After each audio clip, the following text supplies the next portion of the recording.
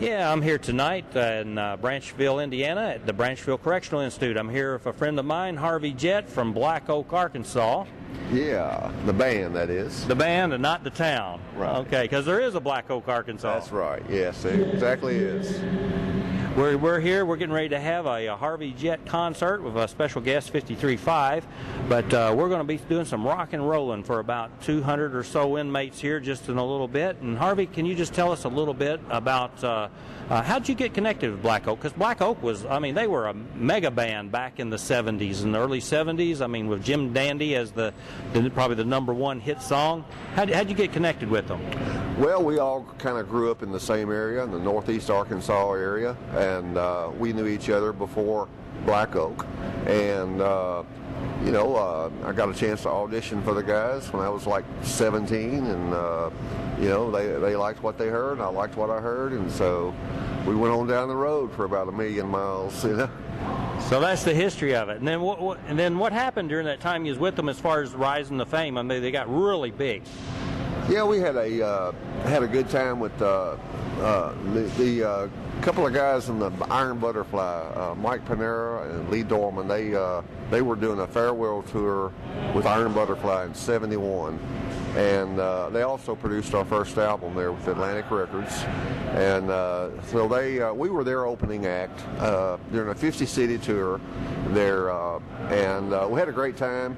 And they were kind of on their way out. And these guys, their style of music was, it wasn't Southern rock, and some people were looking for something different. And they were a great bunch of guys, but they were kind of doing their farewell thing. They just kind of, was tired of it and was going to do something else. And we were kind of young and crazy, and we just come on there and just had a good time. And I think the crowd saw the energy that we had and the excitement, being new and fresh, something a little bit different. It was a country sound with a little bit of a Southern rock to it, blues rock or whatever, and it just turned into Black Oak, Arkansas. And we just, from that 50-city tour, the next tour, we had people like Kiss and Bruce Springsteen opening for us, and Skinner, and on and on and on. And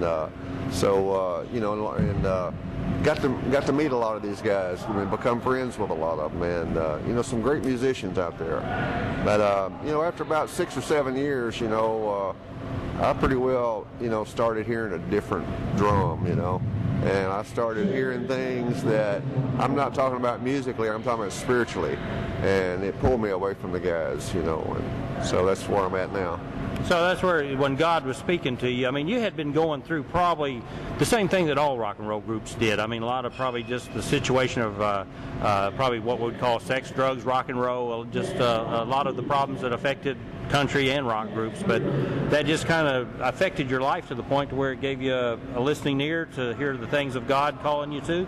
Well, yeah, it got to the place, I guess you might say, where once you have everything the world has to offer, money, fame, and fortune,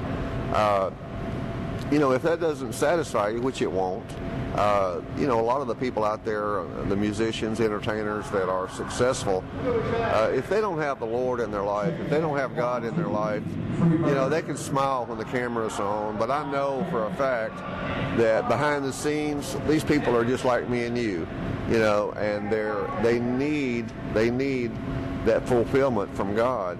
That's the only place you can get that fulfillment of peace is from God. And because He created us for His fellowship, and there's nothing else will fill that gap except God. Yeah, and I saw a video, Harvey, of Black Oak playing in front of massive crowds, probably 350, and some even reports say 400,000 people were at that concert. So that's a contrast of difference in what you're living today compared to being on the stage back then.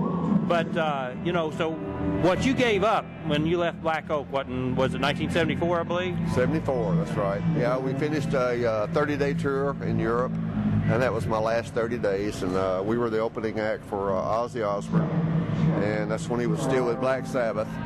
And that was my last 30 days, and June the 1st, 1974, and I drove out the gates, and didn't know for sure what I was going to do for a living. Music was all I knew, but I knew that God was telling me to go and tell His story, tell my story, what He had done for me, and that's what we're doing tonight at the prison. So I've been in prisons in 8 states, playing and singing, and it's I mean, it's just a great thing to be able to go into a prison. These guys, a lot of them are just really, they've lost everything. They're hopeless. They have nowhere to turn to. They are empty. They're just desperate. And, you know, you got to think about what Jesus said. He said, I was in prison and you came to visit me.